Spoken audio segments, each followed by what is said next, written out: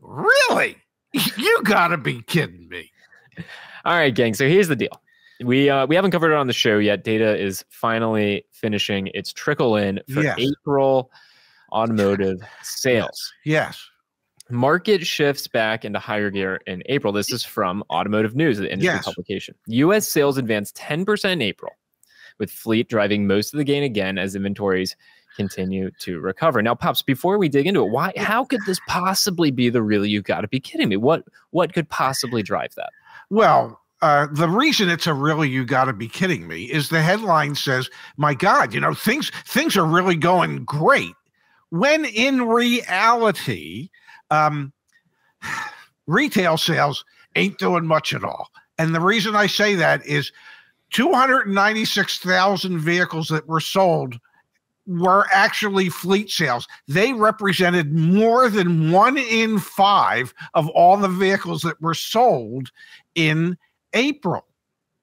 That's a crazy number. That indicates to me that as much as we'd like to think that things are in high gear, not for the major buyers out there, the regular customers and consumers out there, those people are either staying away or are stagnating at the numbers at which they're buying. And it's finally commercial fleets, rental companies, governmental fleets, that they can now get the vehicles that they've ordered God knows how many years ago. But it ain't what that headline suggests. So yeah, they might get an award for the most creative headline for the year. Market shifts back into higher gear. Yeah, and we've been following the fleet. Fleet sales aren't sexy. Let's be real. Fleet sales are boring. So fascinating though, because fleet vehicles are going to be your lower profit margin vehicles, and fleet vehicles are the ones that took a huge hit during the COVID pandemic and the chip shortage and all that fun stuff. And for months now, we've seen fleet sales significantly increase year over year. And now fleet sales making up more than 1 in 5 new vehicles sold last quarter. Last month, excuse me. I mean, what stronger indication do you need that the market's not actually as strong as you think it is, and all those $100,000 trucks sitting around, they're going to be sitting around a little bit longer?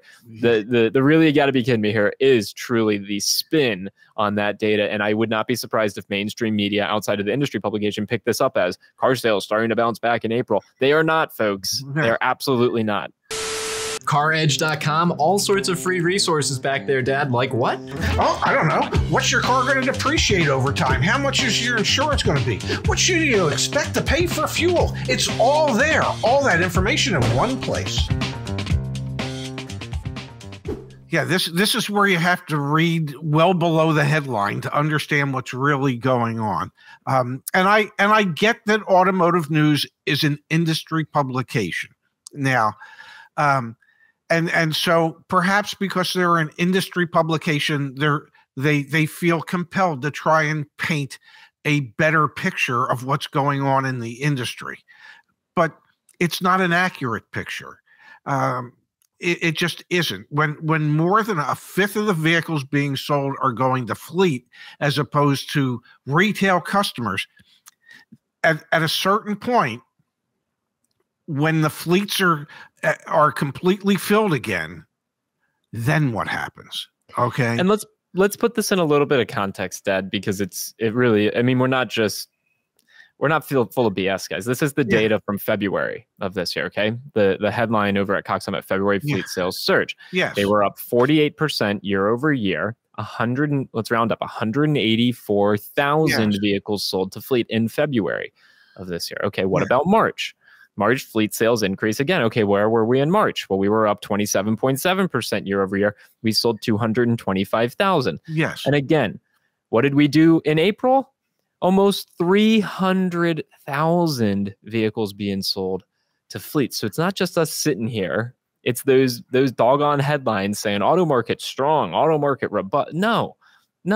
We've nearly doubled the amount of vehicles sold in fleets in 60 days. What more clear side do you need that the market has changed? But hey, if I was in their shoes too, I'd be digging my heels in. I get it. They're just trying to paint a better picture trying to indicate that things aren't really as bad as they might seem, when in reality, they're probably worse. Okay. Right. They're probably absolutely worse. And I think we will, once those fleet sales are completed, we're going to see such a slowdown in new vehicle sales on the retail side of things, not the fleet side of things, but on the retail side of things. And it's going to be staggering either how stagnant or what the decline is. Because Fed raised rates again yesterday. Average transaction prices are still over $45,000.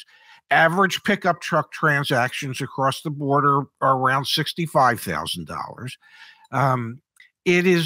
We have said it, it's not sustainable. The vast majority of people cannot afford to buy a new vehicle today. And the number of people who can, that number is shrinking. And the market continues to shrink because more and more people either find themselves unable to be in the market or they voluntarily take themselves out of the market.